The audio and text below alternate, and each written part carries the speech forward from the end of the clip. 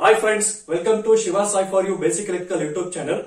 So, ಇವತ್ತಿನ ವಿಡಿಯೋದಲ್ಲಿ Basic Electrical Engineering question paper, those students studying in VTU syllabus. So, 21ELE13 21 scheme ಅಲ್ಲಿ ಒಂದೇ question paper ಬಂದಿದೆ. Exam ಒಂದೇ ಟೈಮ್ ಆಗಿರೋದು. So, ಆ question paper ಇರೋ numerical ಗಳ solutions ನ provide ಮಾಡ್ತಾ ಇದೀನಿ. So, previous ವಿಡಿಯೋದಲ್ಲಿ question number 1B ಮಾಡಿದೀನಿ. So, ಈ ವಿಡಿಯೋದಲ್ಲಿ 2C. So, like this, ಮುಂದೆ ಬರೋ ವಿಡಿಯೋಸ್ ಎಲ್ಲ numericals question paper numericals ಗಳ solution provide ಮಾಡ್ತೀನಿ. So, let's see ನೋಡೋಣ. So, ಈ question Feb-March 2022 ಅಲ್ಲಿ ಕೇಳಿದ್ರು. 6 marks question. Very easy question ಮತ್ತೆ ತುಂಬಾ ಕಾನ್ಸೆಪ್ಟ್ ಇರುತ್ತೆ. Let's see ನೋಡೋಣ question ಏನಂತ ನೋಡೋಣ. 2C.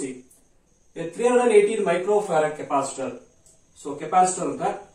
So, 318 microfarad capacitor is connected across a 230 volt 50 Hz system or supply system. So, this capacitor is connected to 230 volts. ಈ capacitor 230 volt 50 Hz supply ಗೆ connect ಆಗಿದೆ. So ಈ ತರ connect ಆದಾಗ ನೀವೇನೇ ಕಂಡುಹಿಡಿಯಬೇಕು, determine capacitive reactance. So first question capacitive reactance ನ find out ಮಾಡಬೇಕು. So capacitive reactance find out ಮಾಡಕ್ಕೆ ಫಾರ್ಮುಲಾ ಏನು? X is equal to 1 by 2 pi FC. So capacitive reactance formula is 1 by 2 pi FC. So ಕೊಟ್ಟಿರೋ data ಎಲ್ಲ entry ಮಾಡಿ. 1 by 2 pi frequency ಎಷ್ಟು ಕೊಟ್ಟಿದ್ದಾರೆ? 50 into capacitance value ಎಷ್ಟು? 318 microfarad. 318 micro ಅಂದ್ರೆ 10 power minus 6. So calculate ಮಾಡಿ ಏನ್ ಬರುತ್ತೆ ನೋಡೋಣ. So 1 divided by 2 pi into 50 into 318 microfarad. So the answer 10 ohms ಬರುತ್ತೆ. Round figure 10 ohms. So first question answer ಮುಗಿತು. ಫಸ್ಟ್ ಕ್ವೆಶ್ಚನ್ ಗೆ 1 ಮಾರ್ಕ್ ಇರುತ್ತೆ. Okay, 1 mark.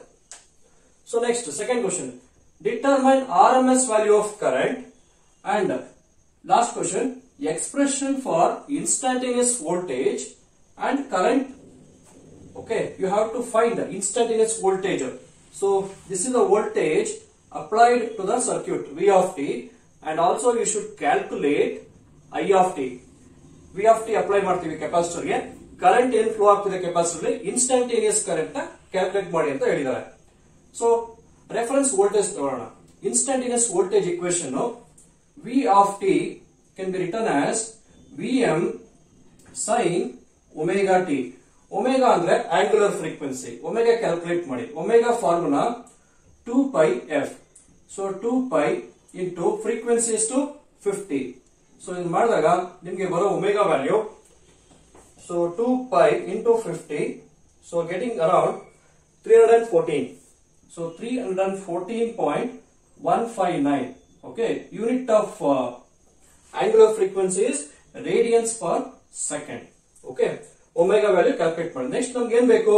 Vm ಬೇಕು, ಮ್ಯಾಕ್ಸಿಮಮ್ ವ್ಯಾಲ್ಯೂ.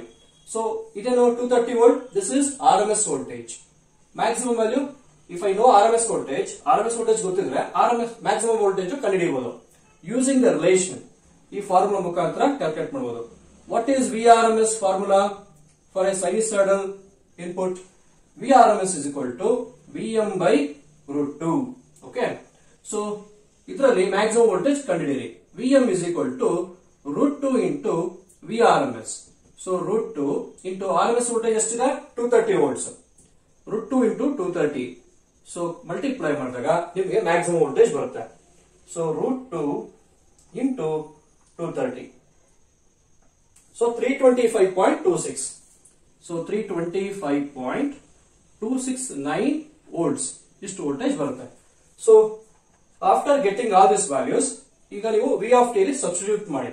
ಸೊ ಈಗ ನಾವೇನಂತ ಬರೀಬಹುದು? V of t. So V of t instantaneous voltage V of t is equal to Vm. Vm ಎಷ್ಟಿದೆ? 325.269 into sine omega value ಎಷ್ಟು? 314 into sine 314.159 t. So this is the answer, okay, for last question. See, the last question is expression for instantaneous voltage. Instantaneous voltage expression idu. 325.269 sin 314.159 t. Okay, next I of T ಕಂಡುಹಿಡಿಯಬೇಕು. I of T ಕಂಡುಹಿಡಿಯಬೇಕು ಅಂದ್ರೆ I of T ಅದಕ್ಕೂ ಮುಂಚೆ ನಾವು R M S voltage of current ಕಂಡುಹಿಡಿಯೋಣ. R M S value of current. So R M S value of current, so I R M S. Okay, ಈಗ ನೋಡಿ we are M S ಗೊತ್ತು. Okay, you know we are M S and you know the capacitive reactance ಎಷ್ಟಿದೆ, 10 ohms ಇದೆ. ಈ capacitive reactance ನ ನೀವು polar form ಅಲ್ಲಿ ಬರ್ಕೊಳ್ಳಿ. Okay, see when hour capacitor is there, capacitor ಇದ್ದಾಗ ನಾವು -j10 ಅಂತ ಬರೀಬೇಕು, -j10 ohms. But I found ಇಲ್ಲಿ ಏನ್ ಮಾಡಿದ್ರಿ, ಬರೀ capacitive reactance value find out ಮಾಡಿದ್ರಿ. But capacitor is a complex number, ಅದಕ್ಕೆ ನಾವು -j ಬರೀಬೇಕು. -j10 ನ ಪೋಲಾರಿ ಕನ್ವರ್ಟ್ ಮಾಡಿದಾಗ ಓಕೆ ಏನ್ ಬರ್ತದೆ ಅಂತ ನೋಡೋಣ. C voltage across capacitor is I into XC. Okay, now I is equal to V by XC. Okay, what is voltage across capacitor? ಇಲ್ಲಿ ಏನು ವೋಲ್ಟೇಜ್ ಕೊಡ್ತೀರಾ ಅದೇ ವೋಲ್ಟೇಜ್ ಇಲ್ಲೂ ಇರುತ್ತೆ. Okay, so V by XC. So V ಎಷ್ಟಿದೆ, 230 volt at an angle 0 degree. Reference RMS voltage ಅಲ್ಲಿ ಬರೀರಿ. Okay, next capacitive reactance ನ -j10 ನೀವು ಕಾಂಪ್ಲೆಕ್ಸ್ ಅಲ್ಲಿ ಬರೆದಾಗ -10 J, if you write in complex form, ಅದನ್ನು polarly convert ಮಾಡಿದಾಗ 10 at an angle of -90 degree ಬರುತ್ತೆ. ನೋಡಿ -j10 rectangular form ಅಲ್ಲಿ ಇರುತ್ತೆ. ಇದನ್ನ ನೀವು polarly convert ಮಾಡಿದಾಗ 10 at an angle -90 ಬರುತ್ತೆ. ಸೊ ಕ್ಯಾನ್ಸಲ್ ಇದನ್ನ ಡಿವೈಡ್ ಮಾಡಿ. ಸೊ ಫಸ್ಟ್ ಮ್ಯಾಗ್ನಿಟ್ಯೂಡ್ ನ ಡಿವೈಡ್ ಮಾಡಿ. 230 by 10 23. ಆಮೇಲೆ ಆಂಗಲ್ಸ್ ನ ಸಬ್ಸ್ಟ್ರಾಕ್ಟ್ ಮಾಡಿ. Upper angle minus lower angle. Upper angle is to 0 minus lower angle is -90 minus plus. So ನೀವು ಕ್ಯಾನ್ಸಲ್ ಮಾಡಿದಾಗ current value 23 at an angle 90 degree ಬರುತ್ತೆ. So what it indicates, pure capacitor ಅಲ್ಲಿ okay voltage apply ಮಾಡಿದಾಗ current flowing through the capacitor lead the voltage by 90 degree. Got it? Current capacitor ಏನ್ current pass ಆಗ್ತಿದೆಯಲ್ಲ ಆ current voltage ನ lead ಮಾಡುತ್ತೆ. ಎಷ್ಟು angle? 90 degree. Got it? So this is the answer for second question. R M S value of current ಅಂದ್ರೆ ಇದು ಮಾತ್ರ. Okay, 23 ampere is R M S value of current. Okay, polar form ಅಲ್ಲಿ magnitude ನ R M S value ಅಂತ ಕರೀತಾರೆ. Okay, so next last question. Okay, V off T instantaneous voltage, ಇದು ಕೂಡ third question. ಅದ್ರಲ್ಲಿ ಇನ್ನೊಂದಿದೆ, we have to write I of t instantaneous current expression ನ ಬರೀಬೇಕು. So I of t formula ಏನು ಗೊತ್ತಾ? I of t is equal to maximum current into sin omega t plus pi. Okay, so maximum current ಬೇಕು ನಮ್ಗೆ.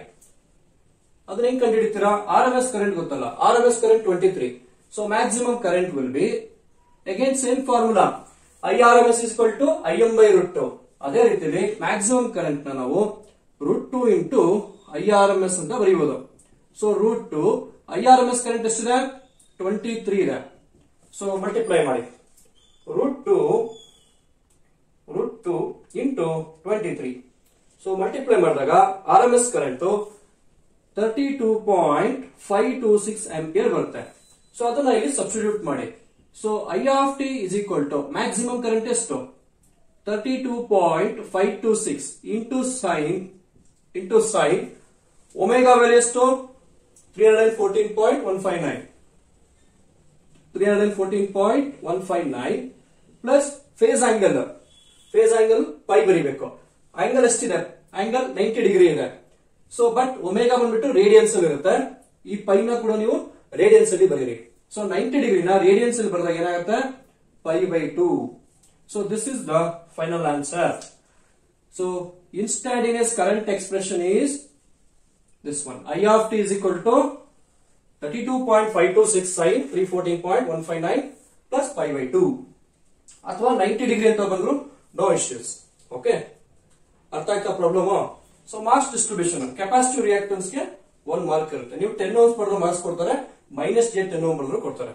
Okay, so second question, R M S value of current ಗೆ 2 marks ಇರುತ್ತೆ.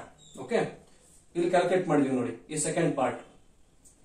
ಇದಿಷ್ಟು calculations ಗೆ 2 marks. Okay, last question, expression for instantaneous voltage and current V off T I of T. V off T 1.5 marks, V off T 1.5 marks and I of T 1.5 marks. So total 6 marks ಈ ರೀತಿ divide ಆಗುತ್ತೆ.